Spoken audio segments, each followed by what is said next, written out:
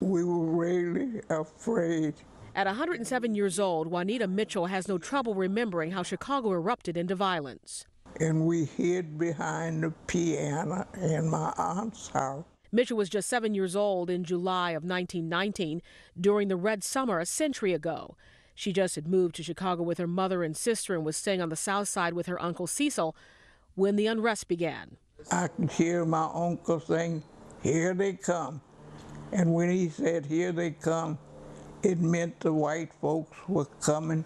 What happened on the day was one of the darkest moments in Chicago's history. Back then, 31st Street Beach was segregated. The violence began after a 17-year-old black teen by the name of Eugene Williams floated beyond an imaginary boundary in the water. He drowned after white beachgoers threw rocks at him. During the riots, white mobs went to Chicago's South Side, beating blacks and burning their homes. A total of 38 people were killed, 23 blacks and 15 whites. Hundreds more were left injured or homeless. You had a working class tension that was boiling up.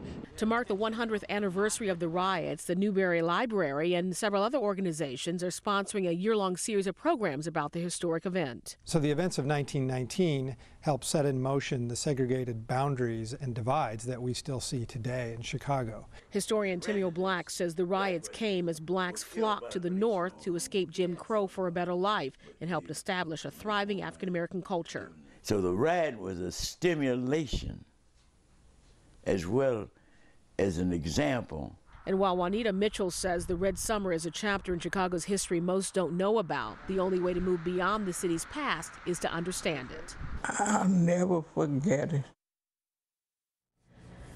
Now, the unrest also erupted in other cities across the country. There are a host of other events commemorating the anniversary, including a bike tour Bronzeville, which is known as the Black Belt back in the day. And there's also a teen-led event to promote nonviolence and racial tolerance. That will be at 31st Street Beach, because remember, this happened at like 29th Street Beach. Right. And there was that segregated beach. People don't know this. No.